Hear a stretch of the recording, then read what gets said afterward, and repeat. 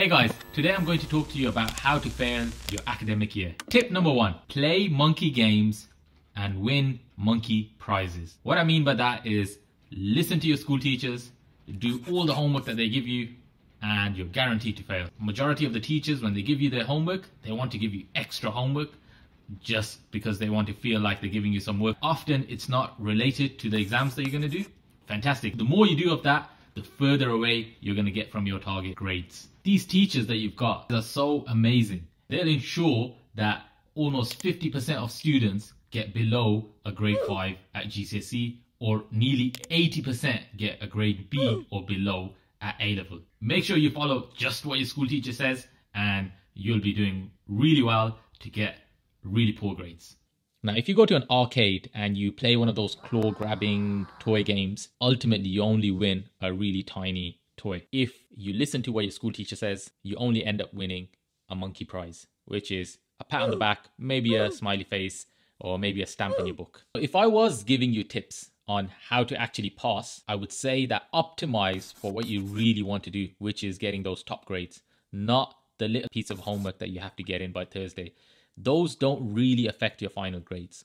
So your focus should actually be on the specification, on the exam papers, and on anything that actually helps you get the top grades at the end of the year.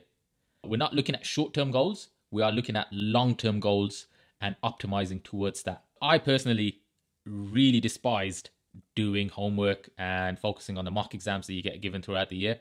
I scored lots of U's, lots of D's in my mocks, in my homeworks.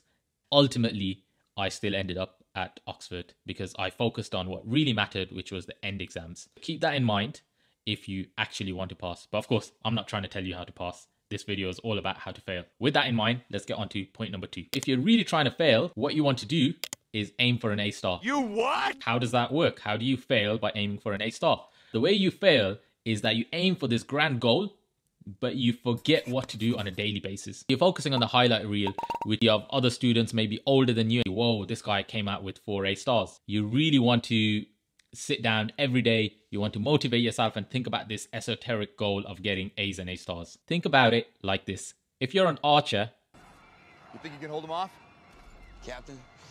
And you want to hit the bullseye, you only want to imagine how you're going to hit the bullseye.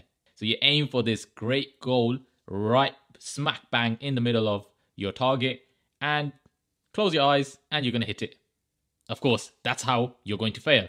The right way to approach it is think about your target and you're bound to fail. If I was going to tell you how to do well over the next year, here's what I would say. I would say focus on the daily habits. Put first things first and think about what happens from a day-to-day perspective for you to get that A star. So forget the A star goal, but think about the tasks that you need to do broken down on a daily basis. If I was to look at your calendar, could I tell that you're an A star student or you're a student who wants to do medicine? If I can't, then you're probably not going to do well in your upcoming year. So we've done 2 points on how to fail your year, which brings us on to our final point, which is not to fail at all. If you really want to do badly in the upcoming year, then you should be absolutely terrified of failing. In fact, make sure you never ever fail. Make sure you don't fail any of your exams, and better yet, don't even sit some of these exams so you don't fail at all. It can't hurt your feelings if you don't do it. Now, again, this video is not me giving you tips on how to do well, but if I was giving you a tip on how to do well in the next year, I would say fail fast. What that means is once you've got your daily routine sorted, try an experiment with little experiments. What that means is do little papers. Do papers and see how you get on. If you make mistakes, that's absolutely fine because you learn from it and you improve. So what I would say is even if you're scared of doing a paper, you should go out and do it. If you are learning how to drive a car, till you actually get the key, put it in the ignition and actually start driving, you ain't going to learn.